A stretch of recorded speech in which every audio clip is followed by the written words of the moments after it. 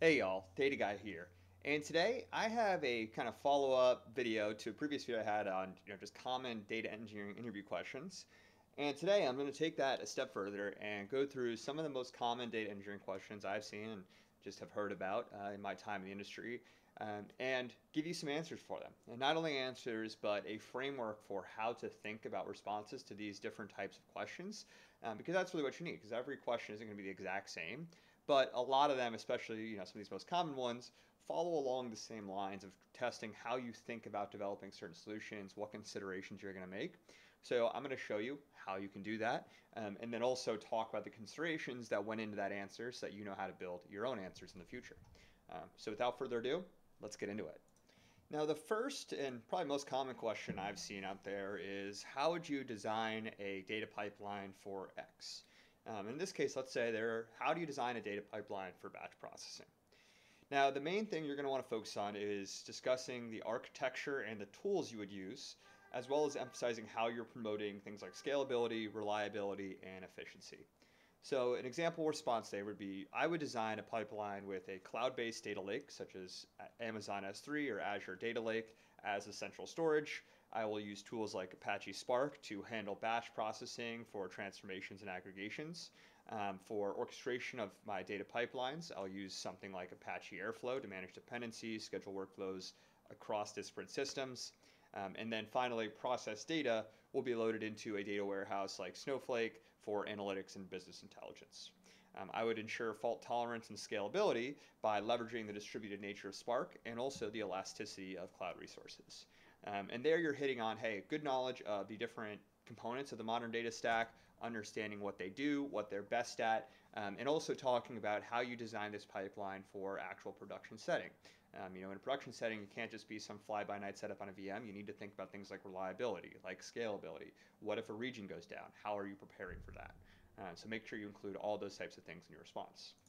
Now, another question you might get is something like, how do you handle schema evolution in a data lake or a data warehouse? And let's say, actually, they say a data lakehouse. But here, what you really want to focus on is, things about backward and forward compatibility, and also the tools and practices you would use to implement this. Because schema evolution is something that is a constant factor, and so they want to think about, hey, are you designing systems that are both, friendly to existing formats and existing data, but also support and enable us to support future data sets and additional evolution. And so here an example response would look something like, I handle schema evolution by using format-specific features like schema evolution in Apache Avro or Parquet. And to support backwards compatibility, I would allow new fields with default values and assure existing fields aren't removed or altered unexpectedly. In a data warehouse like BigQuery, I would use a schema migration tool to actually validate and roll out the changes incrementally. And there you're showing both, hey, you know the different formats for efficient schema evolution like Avro or Parquet. You understand the process of how exactly to implement schema evolution by allowing new fields and setting rules for existing fields.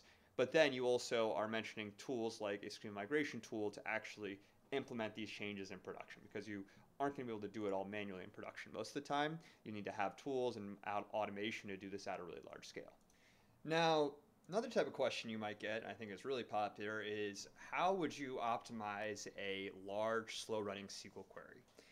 And here, people really want to see, what is your kind of decision matrix, similar to something like this you see up on the screen, understanding your train of thought, or what are the steps you would take to just look at any SQL query and analyze it for ways to optimize it. And then so in terms of what you actually want to mention there is understanding, analyzing those execution plans, going deep into the code of how those SQL queries are actually being executed, and then address things like indexing, query restructuring, and table optimizations to display your knowledge of, how do I do in-depth, enterprise scale SQL optimization.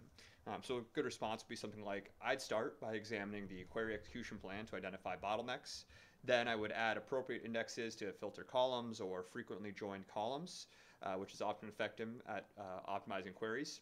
And then I would also look at rewriting correlated subqueries as joins or using window functions.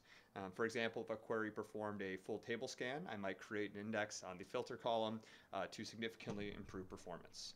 And there you're showing, hey, I understand what you need to look at to optimize a SQL query, and then also what the typical steps might be for different scenarios based on what I find there and how I would actually optimize and respond to that. Now, another popular question, when I actually got one of my first job interviews, was explain the difference between a star schema and a Snowflake schema, and when would you want to use each? And here you really want to focus on, hey, provide very clear definitions, clear guidelines for identifying, what a star schema does, what a Snowflake schema does, and then what each is best at, highlighting their respective use cases and trade-offs for each Snowflake and star schema. And there are other types of schemas that you might be asked to compare, but these are the primary ones that you'll normally be asked about. And example response would be something like, a star schema has a central fact table directly connected to dimension tables, making it easier and faster for querying. A Snowflake schema, on the other hand, normalizes dimension tables into multiple related tables, reducing redundancy but increasing query complexity. I would use a star schema for analytics requiring high query performance, and a Snowflake schema when data consistency and storage optimization are critical. And there, you give both a solid understanding of what each of those schemas are, but then also what each are best at and relate it to the use cases that benefit the most from those advantages and lose the least from those trade-offs. Now, another question you might be asked that's especially pertinent in this day and age is what are the trade-offs between batch and streaming data pipelines?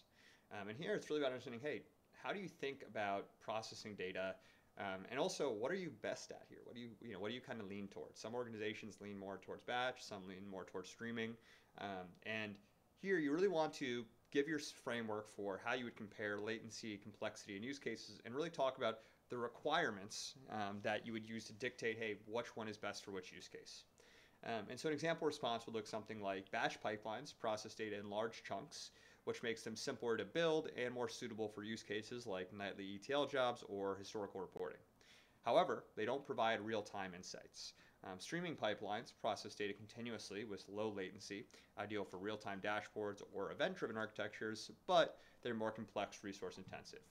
And there, you give a good understanding of what each of those processes are, how they fit into the broader data ecosystem, and also talk about the use cases that you'd most commonly use each in.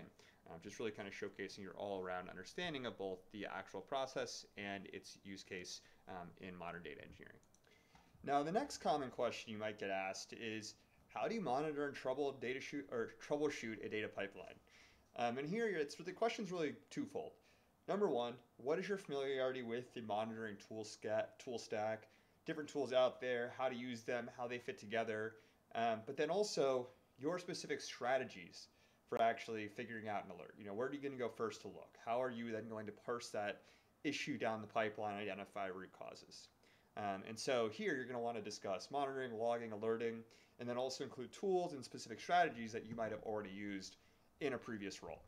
And so a good example response here would be something like, I use logging frameworks like ELK Stack or cloud-native solutions like AWS CloudWatch for log aggregation and monitoring.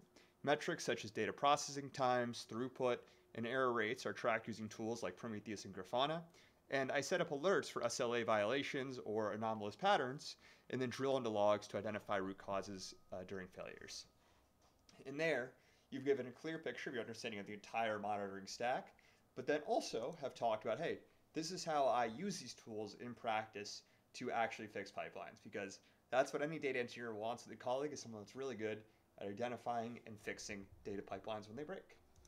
Now, the last thing I want to talk about, the last question I have for you is describe how you would build and maintain a highly available data pipeline. And this really incorporates a lot of features from these other questions into one box, where you want to be able to address redundancy, monitoring, fault tolerance.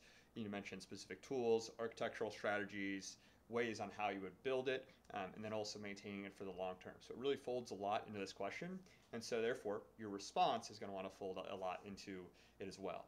So a good example response for something like this is, I'd build a highly available data pipeline by leveraging distributed systems like Kafka for their data ingestion and Spark for processing because of their distributed nature.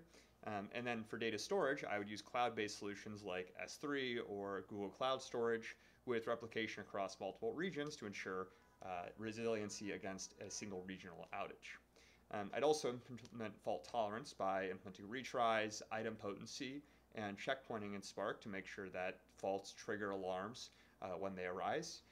And then I would layer on top of that a monitoring tool like Datadog or Prometheus for real-time visibility, and then implement automated failover mechanisms to minimize downtime in the event of an outage of any of those tools. And there, that's really bringing it all together, and that's how I wanted to finish it with it, because it is an all-encompassing question of, hey, this is exactly what you're going to be doing day to day as a data engineer, and so it shows how you can combine all these different skills that into actual functional work. How are you going to take those skills and produce value for the company? That is a perfect question for assessing that. So I hope you've enjoyed this video. If you have any more questions or any other things you'd like to see covered, please let me know. I'd love to discuss it. But above all else, have a great rest of your day. Data Guy out.